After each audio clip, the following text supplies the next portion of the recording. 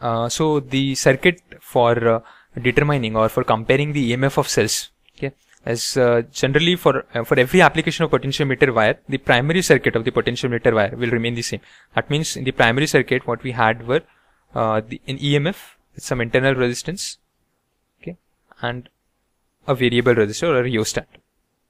Okay, so this is the primary circuit. Okay, so the primary circuit will remain always the same. Okay, and across the primary circuit we had a potentiometer wire.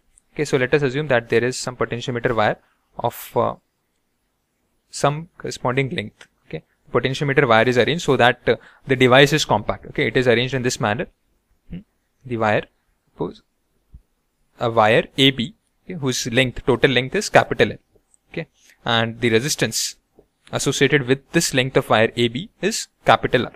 Okay, now this is the primary circuit. We have just drawn it in another way.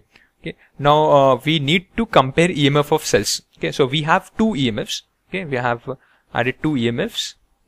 Suppose there are two EMFs. One is E1 and the other one is E2. Okay, so they are connected in such a manner that the positive terminal of the primary circuit is in common to these cells, and they are connected with the help of a two-way switch.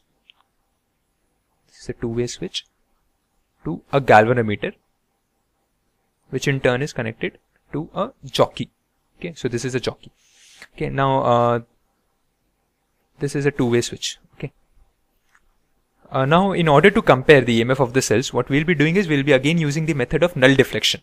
Okay, that means as we have seen in the principle, as per the principle of the potentiometer wire, we know that the potential difference between the 2 points is directly proportional to its corresponding length. Okay, so what will happen is that in the potentiometer wire, we'll be connecting one cell at a time, okay, by the help of this two-way switch. That means at the first instant, let us assume that we have connected E1 to the circuit. Okay, so E2 is open. Okay, so E2, this is same as saying that E2 is not included in the circuit. So the only cell which is connected in the circuit is now E1, and we have a primary cell E, okay, connected in the primary circuit. Now what will happen is, now if we will be moving the jockey across the potentiometer length, and we'll be finding a point on the potentiometer wire. Let us assume that this point is P, okay, such that for this point on this potentiometer wire, we have no deflection in the galvanometer. So this point P corresponds to the balancing point or the null point on the potentiometer wire, and since there is no current which is passing through the potentiometer through the galvanometer, there is no current which is passing through this wire, we can say that this concept is independent of the internal resistance. Since there is no current which is passing through the wire, so it is independent of the internal resistance of the cell. That means we can accurately determine only the EMF associated with the cell. There is no point in considering the internal resistance which is associated with the cells, as at the null point or at the null deflection, there is no current passing through the this cell. Okay, so as per the principle of potentiometer wire, the potential difference between the 2 points, in our case the potential difference between the 2 points AP, between these, so let us assume that the length corresponding to this AP, length of AP, let us assume that this is equal to some L1, some value L1. Okay, so as per the principle of potentiometer wire, the EMF or the potential difference between the point is directly proportional to its corresponding length, and the potential difference between these 2 points, since no current is passing through the circuit, the potential difference is same as E1. Okay, and that is proportional to its corresponding length L1. Okay, so if we will replace this proportionality sign, we can get a constant which is potential gradient times L1. So this is our equation number 1. Okay, now what we'll be doing is, now in the second case, by using this two-way switch, we will be connecting the second cell in the circuit. Okay, that means now E2 is connected in the circuit and E1 is left open. Okay, and we'll be again following the same procedure. Okay, that means we'll be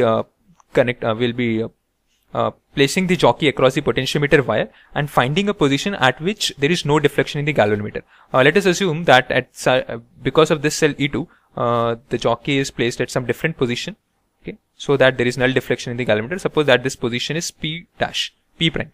Okay, so this P prime indicates a position on the potentiometer wire at which there is no deflection in the galvanometer because of this cell E2. Okay, so let us assume that the length corresponding to this AP prime is L2. So as per the principle of potentiometer wire, the potential difference between these 2 points A, P dash is directly proportional to its corresponding length.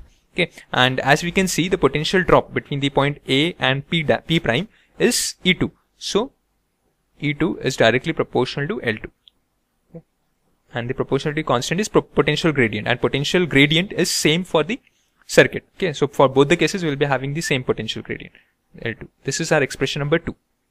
Okay, so from equation 1 and equation 2, we can compare the EMF of the cells. For comparison, we'll divide equation 2 from equation 1. So we'll be getting an expression of K E1 by E2 is to K L1 by K L2. Okay, that means this implies E1 divided by E2 is equal to L1 divided by L2.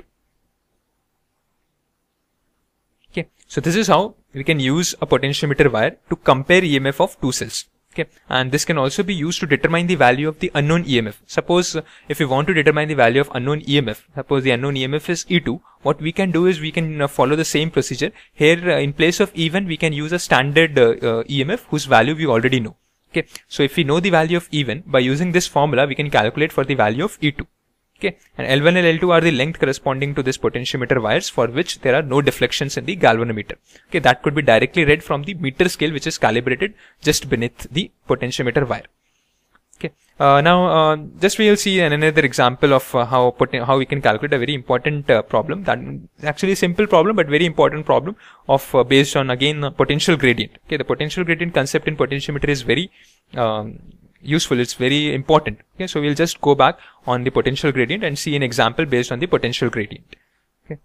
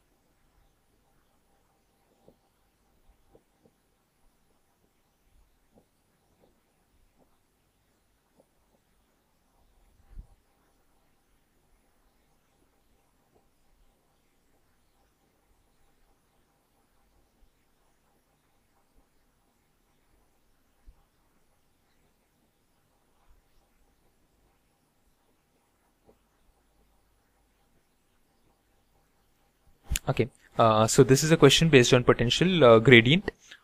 A potentiometer wire of length 10 meter and a resistance 30 ohm is connected in series with a battery of EMF 2.5 volt, an internal resistance 5 ohm, and external resistance RH. If the fall of potential along the potentiometer wire is 50 microvolt per millimeter, the value of RH is. Okay.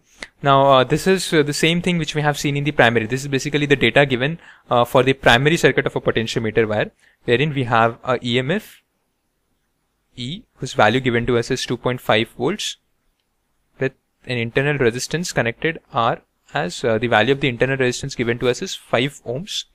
Okay. and an external resistance RH, okay, the value of which we have to determine.